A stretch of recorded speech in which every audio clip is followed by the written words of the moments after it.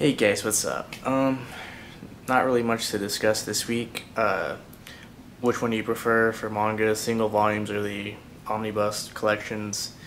I'm probably just going to reiterate what's already been said. They both have their pros and cons. For me, it doesn't really matter. If the entire series is available in an omnibus collection, I'll probably just go ahead and buy like the omnibus, get the 3 books in one, you know, but usually be a little bit bigger or whatever, save space.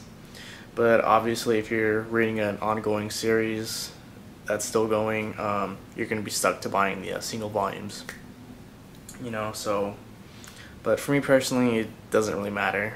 I don't really buy a whole lot of manga to really be picky about it. Yeah, it's a really short video, but it's more of just like a I like this, I don't like this kind of video. So I'll see you guys next week. Later.